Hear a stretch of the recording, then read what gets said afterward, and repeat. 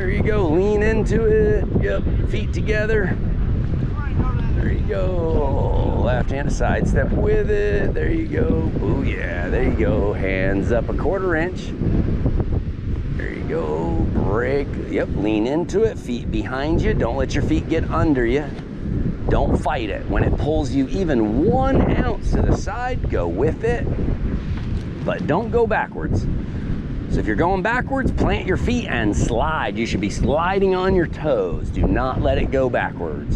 And then ease off the brake so it stops pulling you. Go with it, go with it. Turn around. Turn around right, turn around right. The other right, the other right. You went left.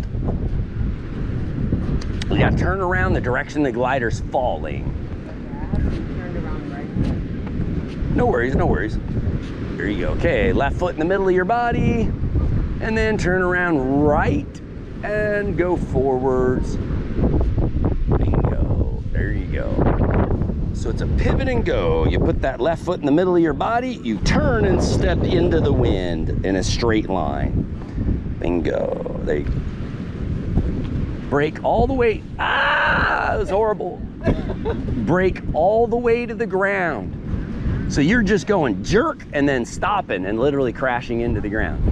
Pull brakes all the way to the ground because you're exchanging airspeed for lift, and you should just float and hover until you run out of brakes.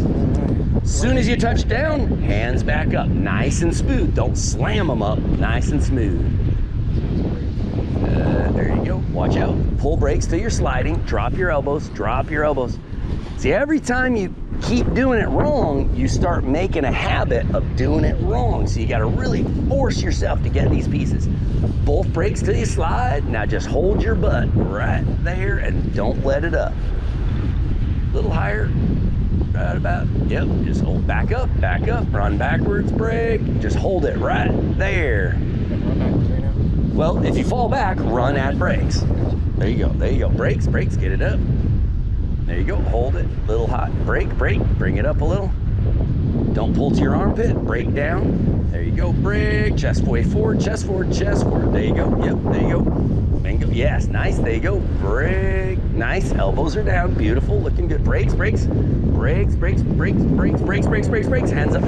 up.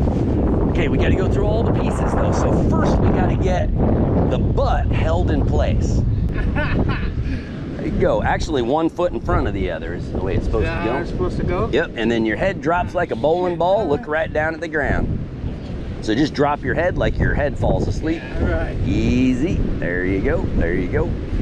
So just let your head go to sleep and fall off your body. So your head falls towards the ground because your chest has to roll over the top of the chest strap.